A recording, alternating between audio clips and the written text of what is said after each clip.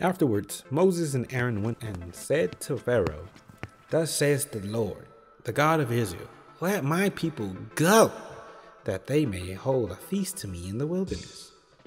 But Pharaoh said, "Who is the Lord, that I should obey his voice and let Israel go?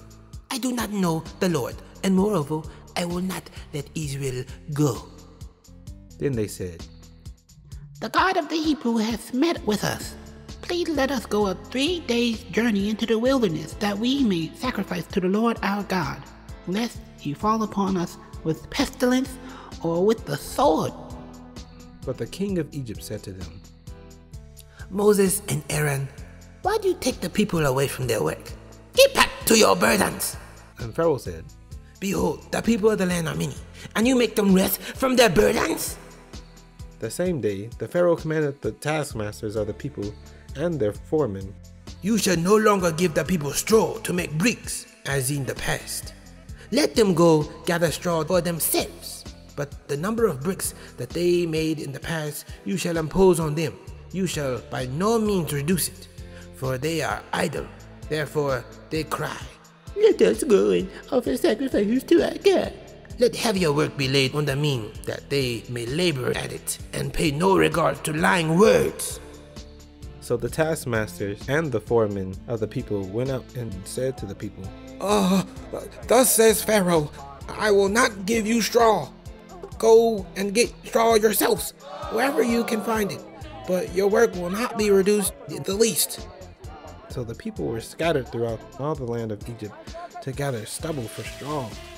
The taskmasters were urgent, saying, "Complete your work, daily tasks each day, as when there was straw." And the foremen of the people of Israel, whom Pharaoh's taskmasters had set them over, were beaten, and they were asked, "Why have you not done all your task of making bricks today, and yesterday as in the past?" Then the foremen of the people of Israel came and cried to Pharaoh, "Why do you treat your servants like this? No straw is given to your servants, yet they say to us, 'Make bricks,' and behold, your servants are beaten, but the fault is in your own people." But he said, "You are idle. You are idle. That is why you say, 'Let us go and sacrifice to the Lord.' Go now and work. No straw will be given to you, but you must still deliver the same number of bricks."